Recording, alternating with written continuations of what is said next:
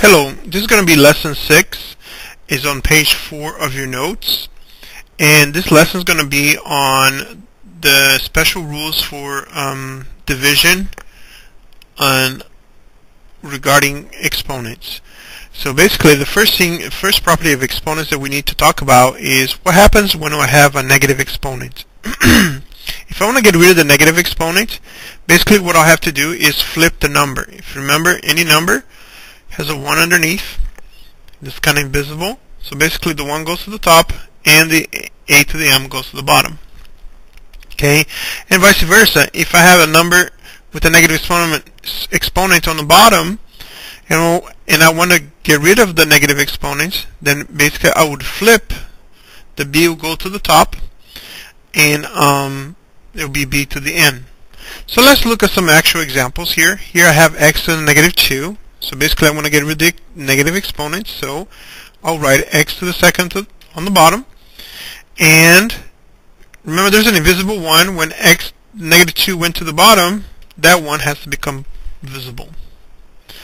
Alright, w to the negative third is on the bottom, so now it's going to go to the top.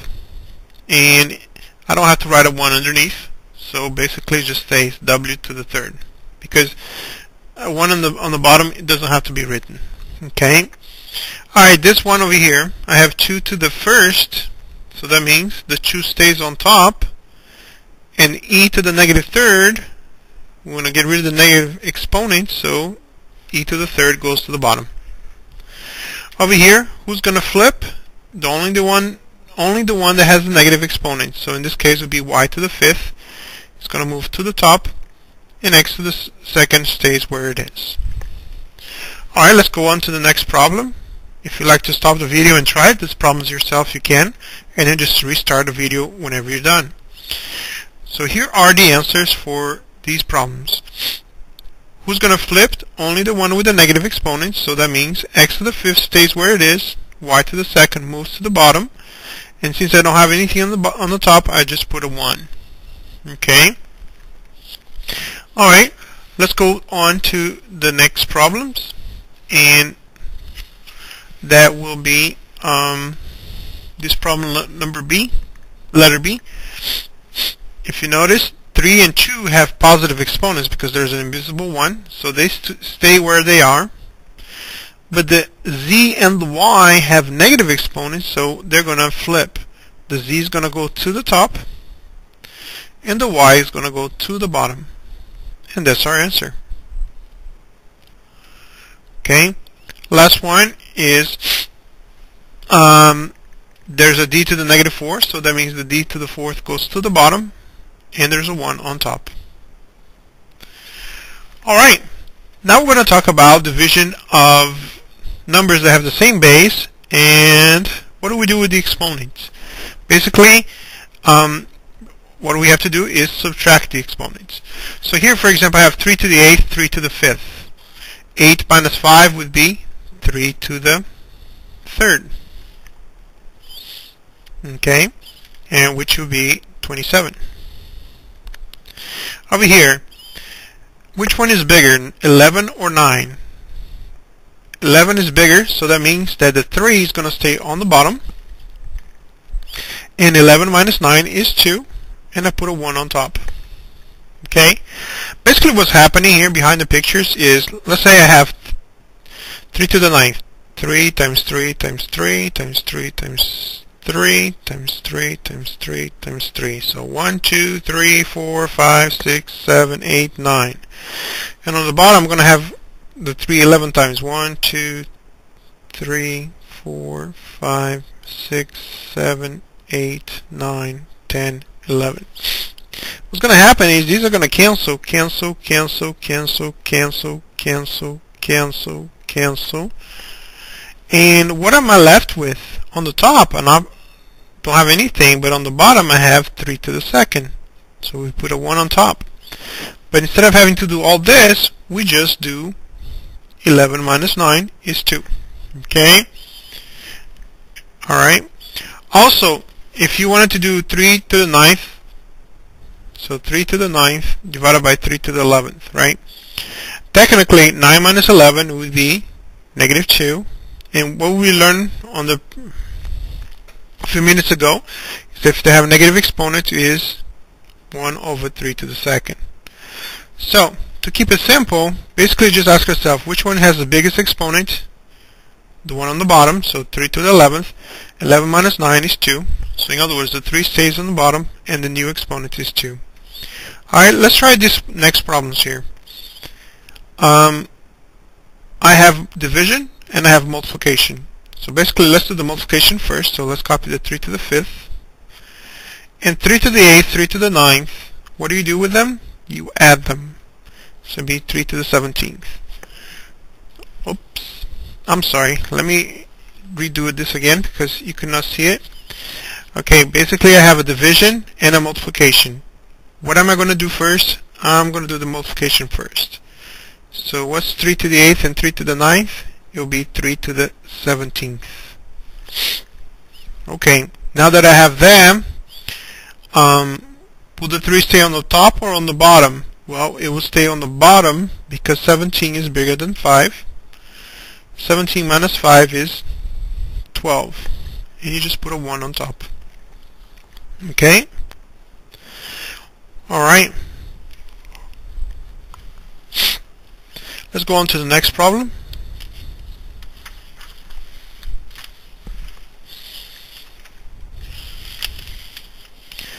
Alright. The next problem is letter D. And x to the 5th divided by x to the 5th. There's two ways of doing it. 5 minus 5 is x to the 0. And any number raised to the 0 is 1. Or we can just say x to the 5th cancel with x to the 5th. You're left with a 1.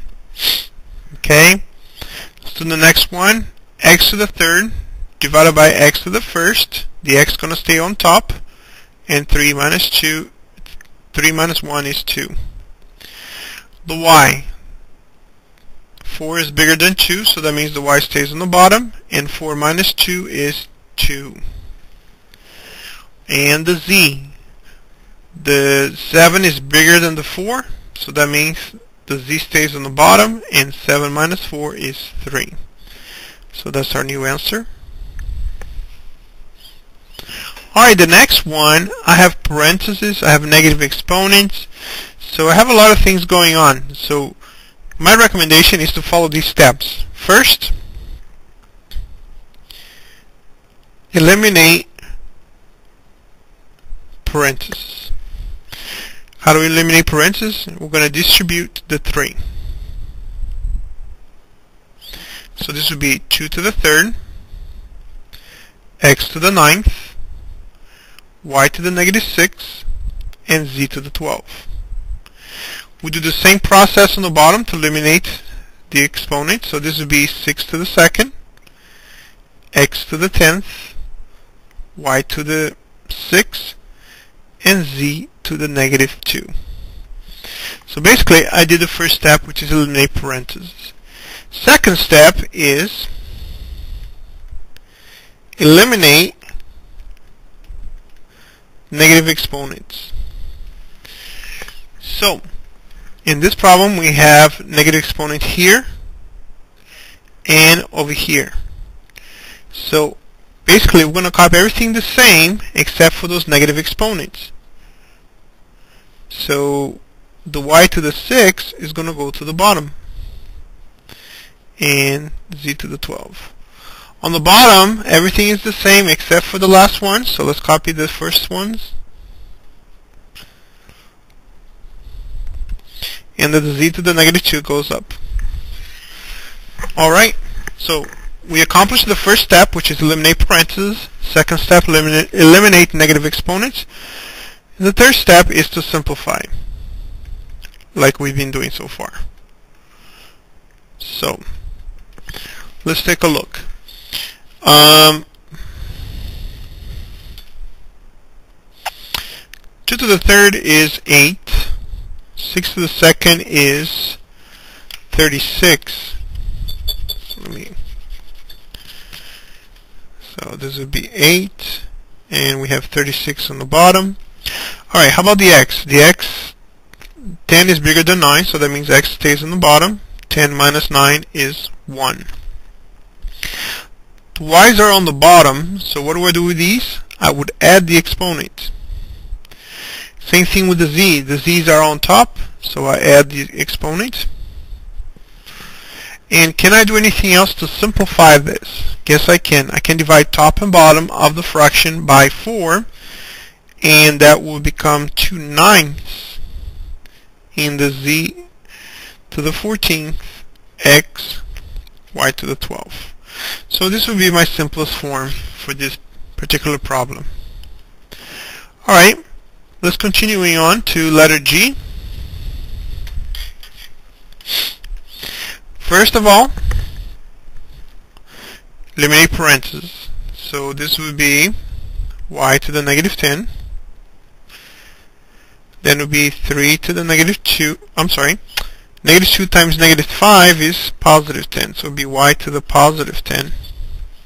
Gotta be careful with those negative signs. Okay, so y to the 10th, 3 to the negative 2, and y to the negative 4. Second on our list is to eliminate negative exponents, and we have a couple of them on the bottom. So that means that they're going to go to the top, so it'll be 3 to the 2nd. The y to the 10th doesn't move, but the y to the 4th goes up. Alright. Now, can I do anything with these? Well, I can combine the 10 and the 4 of the y's. So this would be 9, y to the 14th. 3 to the 2nd power is 9. You add these two, get 14. Alright, very good. And now we have the last one here. First order business, get rid of the parentheses. So this would be x to the 15th, y to the negative 10th, z to the 25th. On the bottom, anything raised to the 0 power is 1. Now, we're going to flip the ones that have negative exponents. So the x doesn't have a negative exponent, but the y does. So this would be y to the 10th, and then the z to the 25th on top. So that's our answer right there. Okay, so now we're ready to tackle the practice problems. If you'd like to stop the video and try those problems, that's great. And then when you're ready, restart the video to see the answers. Alright, welcome back. This is the practice problem 6.2. Let's see what answers you got. 2 to the 9th divided by 2 to the 7th is 2 to the 2nd, and 2 to the 2nd will be equals 4. We have y to the 1st divided by y to the 4th. That means the y stays on the bottom because 4 is bigger than the invisible 1. So the new exponents would be 3, and on top will be a 1. Okay. Next problem, I have parentheses, so let's do that first. And m to the 5th raised to the 2nd would be m to the 10th times n. And now I don't have any negative exponents, so let's go ahead and do the division. The m will stay on the bottom because 10 is bigger than 5, and 10 minus 5 is 5. The n is going to go to the top, and the new exponent will be 4 because 5 minus the invisible 1 is 4. And that's going to be our answer. Alright, let's go to letter D. 7 is bigger than 4, so that means 3 stays on the bottom. So it would be 3 to the 3rd. The 2 to the 5th divided by 2 to the 3rd. 5 minus 3 is 2, and 2 stays on top because 5 is bigger than 3. And the x is going to stay in the bottom because 7 is bigger than 3. So my final answer is 4.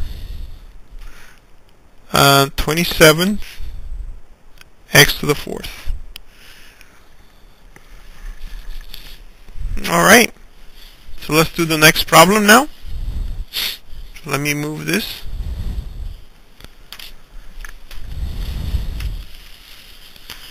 And here's letter E.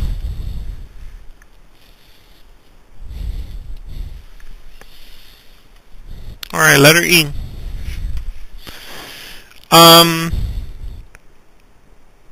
Can I divide 3 by 15? No, I can't, but I can reduce by dividing top and bottom by 3. So this becomes 1/5. The x is going to stay on the bottom. It's going to be 6 because 9 minus 3 is 6. And the y is going to be y to the first. And it's going to stay on top because 2 is bigger than 1. Alright, next one. We have parentheses. So first order of business, get rid of that parentheses. So that means on top, I'm just going to copy. But on the bottom, I'm going to distribute the exponents. So it'll be 2 to the third, x to the 6th, y to the third, z to the 12. The next thing on our list is to get rid of the negative exponents. So I have one negative exponent, so let's copy everything else the same. But the negative exponent is going to move to the bottom. Okay, on the bottom I have 2 to the third power. I'm going to go ahead and calculate that as an 8 and just copy the rest. Alright, very well. So I got rid of the parentheses. I got rid of the negative exponent. Now I'm ready to simplify. 4/8. I cannot divide 4 by 8, but I can reduce the fraction into 1/2. Now the x is going to stay on top because 7 is bigger than 6. The z's are going to cancel, and the y is stay in the bottom, and 3 plus 2 is 5. So that means my answer is 1x over 2y to the 5th. Alright, so let's keep going. Letter G, I have exponents. So let's distribute the exponents. So it'll be x to the negative third, 3 to the negative third. Next thing is to get rid of the negative exponents. And basically, the x to the negative third is going to go to the bottom. 3 to the third is going to go to the top. And what's 3 to the third? It's 27 over x to the third. So that's my answer right there. And let's keep going. Our next problem. I'm going to get rid of the parentheses. It'll be 2 to the negative fourth,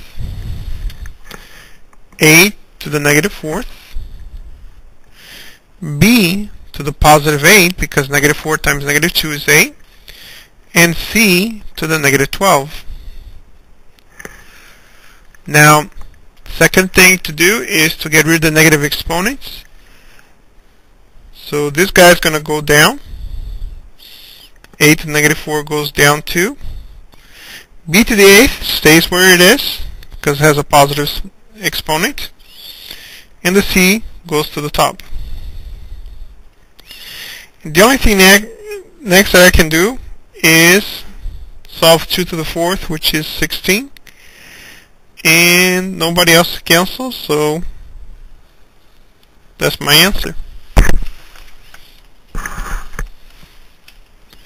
Okay, and the last problem, anything raised to 0 power is 1. So we like that problem. Okay, so and that concludes lesson number 6.